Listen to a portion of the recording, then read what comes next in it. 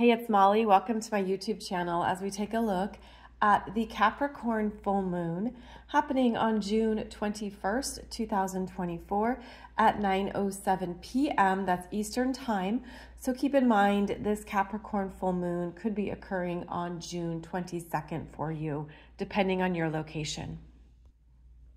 The Capricorn Full Moon is happening at 1 degrees of Capricorn, where you can see that the moon is opposing the sun, which has just passed over the solstice threshold, is now in Cancer energy, and at 1 degree of Cancer meets up with that full moon illuminating energy that wants to bring your attention to something important in the Capricorn areas of your chart. Now, this is important to note because we are going to have 2 full moons in Capricorn. This is our first one at 1 degree. Our second one is going to be July 21st at 29 degrees.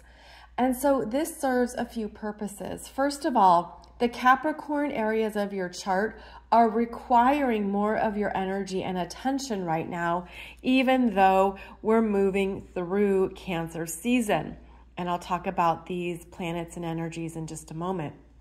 But the Capricorn areas of your chart are experiencing 2 full moons that are revelatory, insightful, showing you where you are on purpose, on task, and also revealing what needs to change so that you can be focused on better results that the Capricorn energy wants you to produce.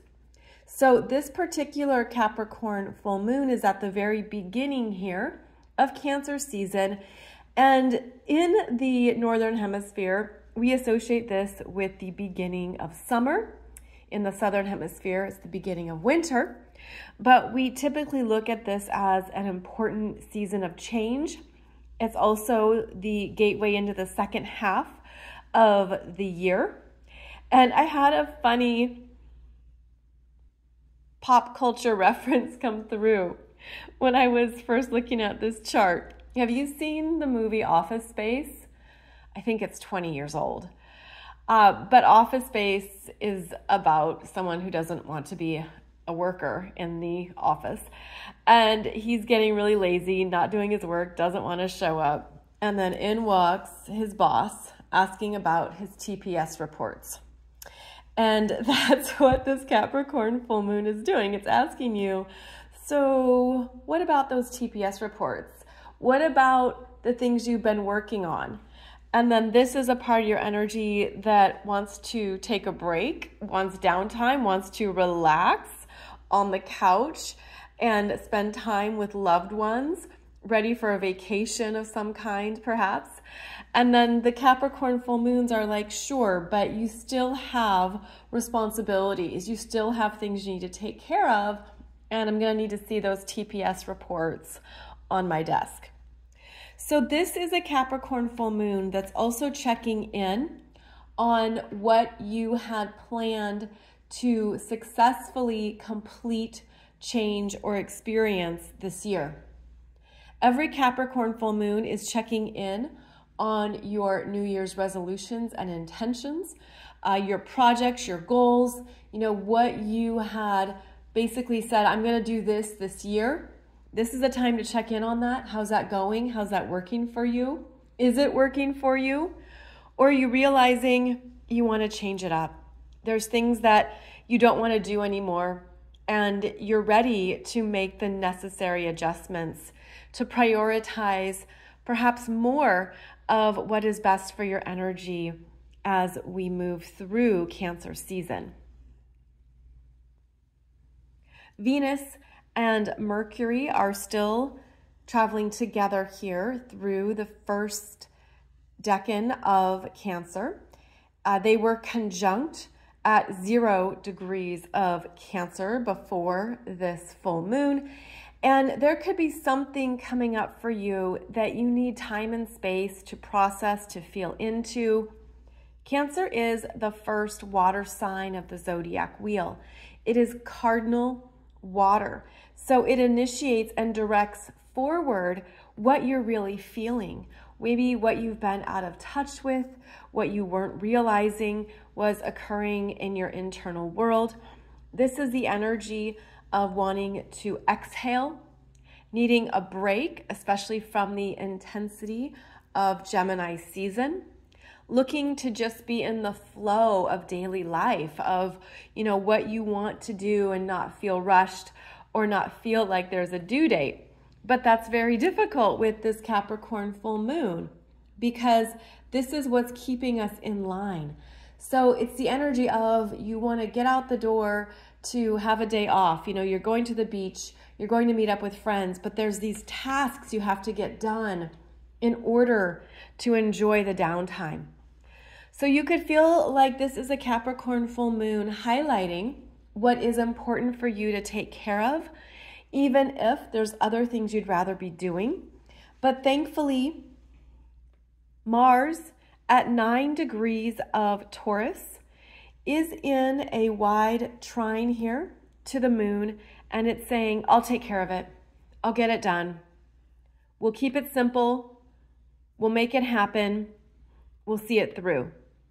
So this Mars is keeping you grounded on those priorities, on what you need energy for to ensure it's taken care of. And this is also providing a good understanding that if I get some things finished and off my plate, then I will have time for what I prefer to do. And I think it's that Mars in Taurus that is going to help this particular Capricorn full moon be more effective, where you just accept what is, work on it, get it done, and then you're good to go. You've turned in your TPS reports and you can clock out. Now, the Capricorn full moon is ruled by Saturn, which is moving very slowly because Saturn is preparing to retrograde on June 29th at 19 degrees of Pisces. So we have a Saturn just hanging out here, lifeguarding, watching the shore, watching the activities, observant, quiet, reflective. And that could be something you're feeling and sensing as well, is that a part of you is wanting to listen to more of what's going on within you. Less distraction externally and more focus internally. We have the Saturn and Neptune in Pisces influences that are also going to feel, I'm going to say, more in a flow when these three planets move further into Cancer. So later in Cancer season, we're going to see Mercury, Venus, and the Sun each trine Saturn and Neptune and Pisces, which is going to give you personal spiritual validation. Personal spiritual validation, I feel, is what is forming and coming through during Cancer season. And it's also going to be very evident for you during the second Capricorn full moon a month from now, because when that moon is at the end of Capricorn and the Sun in Cancer will be at the end of Cancer, both are going to be working favorably with this Neptune.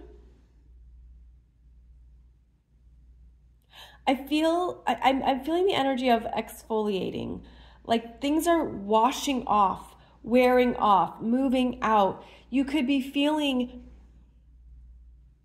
when you get quiet and listen, you could finally be seeing and feeling how much you're evolving and changing. And that's the internal energy here that the planets in Pisces are bringing us to. And there's something about this Cancer season that's going to highlight it, where maybe it's when you are at home on the couch, hanging out, doing what you do, and you're listening to your own energy systems and you're more in tune with them, there's going to be some kind of validating messages coming forth. And I'm just feeling this is very quiet energy. Again, very personal spiritual validation that you're understanding. And I'm feeling it as a very soft frequency. So very light, like light filled, but just light touches, light whispers, light messages coming through that feels so loving and kind. It's very positive. It has that essence of, I'm doing it. I'm doing the work. I'm healing, I'm evolving, I'm changing, and only you know that. So there's a part of your experience that is actually getting internally louder. And there could be messages during this particular Cancer season that now that feel clearer, because it is a feeling, as is the case with all planets in water signs. And you'll notice that we have 5 planets in water signs here, which are asking you to go within to hear what has been changing within you, what you've been externally exfoliating.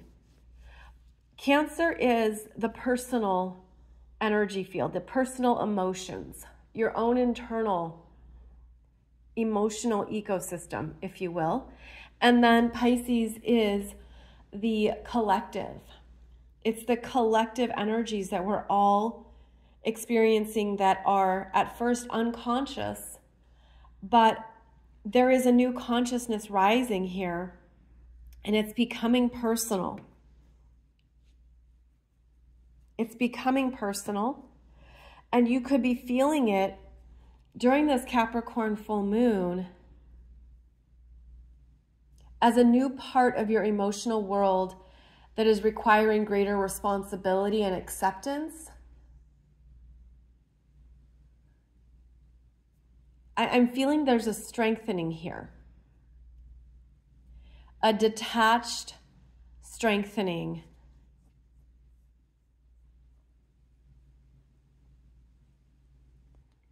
That reminds you you don't need external validation from others.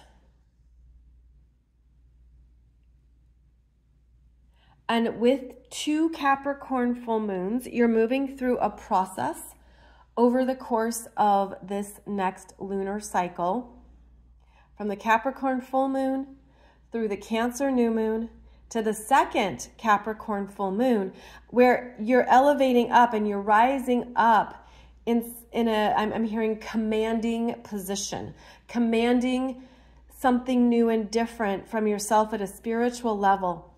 And that energy, it's shifting permanently your own consciousness and where your life direction can go. So this is a big lunar month, lunar cycle. And when we follow the energy trail of the full moon in Capricorn, Capricorn is ruled by Saturn. Saturn is in Pisces. Pisces ruled by Neptune. Neptune is the final dispositor, which means it's where the trail ends, because this is the planet that's holding court, that is the strongest influence. This Neptune continues to be the strongest influence. There are parts of yourself you have to let go of, and you're feeling that. You're feeling how much you're changing and how much you have changed, even if it's personal and quiet, even if it's something that others aren't aware of in you, or that you're not even sharing or actively putting out there. I'm feeling like I'm hearing end of an era. There's the end of an era in the collective energy field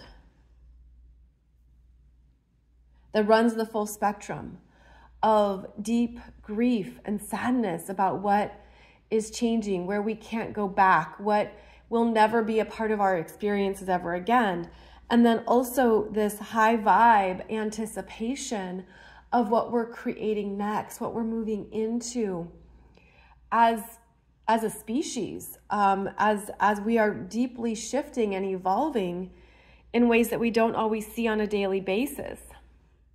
And there's excitement about where we're going next, but we're also floating in this openness, and this openness can bring up everything. But the Capricorn full moon wants you to stay focused. This is what you need to take care of and tend to. And then this is the heart. This is what you're feeling. This is how you're managing and navigating what's coming up daily. In Cancer, there can be a loss of exact words. Mercury sextiling Mars is what you know you got to do.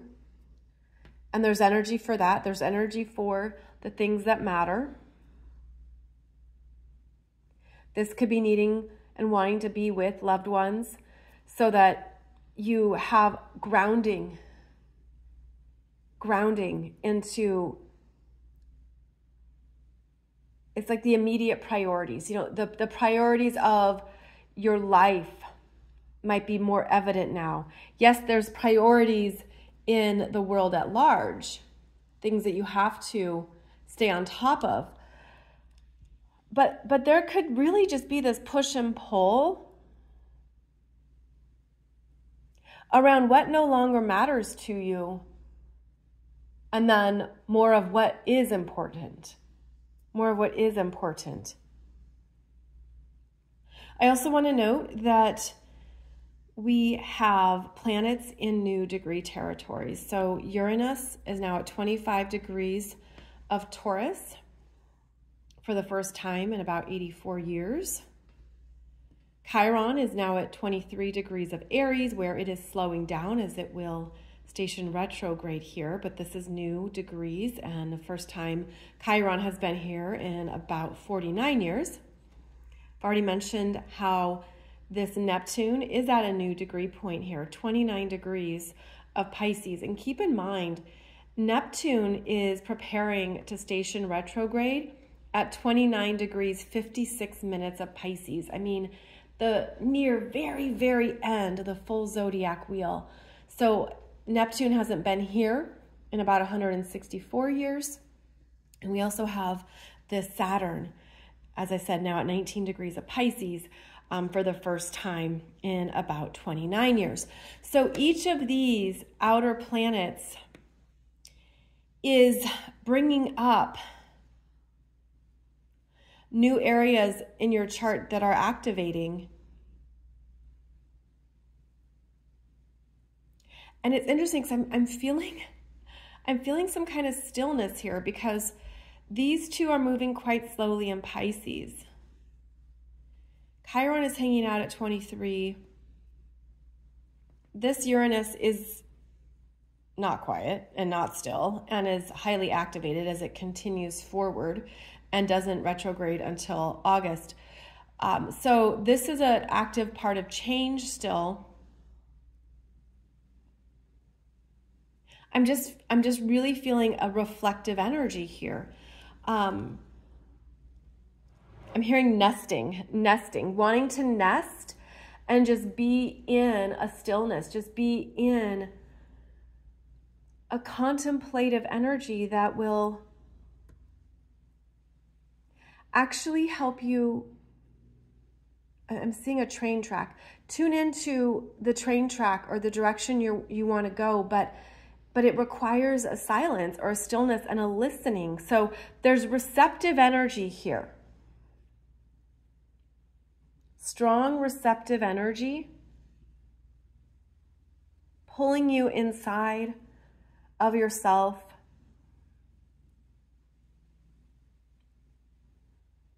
I mean, even this video, I'm taking a lot of pauses, right? You know I never do that. So that's part of what I'm feeling here is that even though the solstice occurs and there's a change of energy, a change of season into Cancer, You know, the Cancer energy is, again, the first water sign, and we need water for growth. You got to water your plants. You got to take a shower. You got to drink your H2O. So there's the element here of water, hydration, that is pouring into us, and we need to be receptacle. We need to be receiving, receptacles that receive.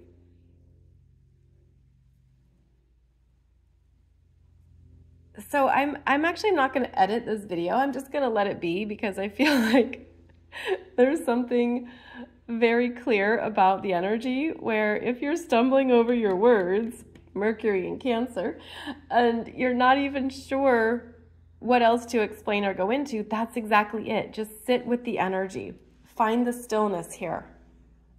Find the stillness. Because by the second Capricorn full moon, there's going to be more that arises up, especially as it connects with this strong Neptune and Pisces. So use this energy to affirm how far you've come, the mountains you've climbed, what you've learned, what you've understood about even your life from a higher vantage point. And then look at what you need to shift and change to be in alignment with more of your spiritual path, because throughout Cancer season, you're going to be getting more messages of clarity around what is essential for your energy now.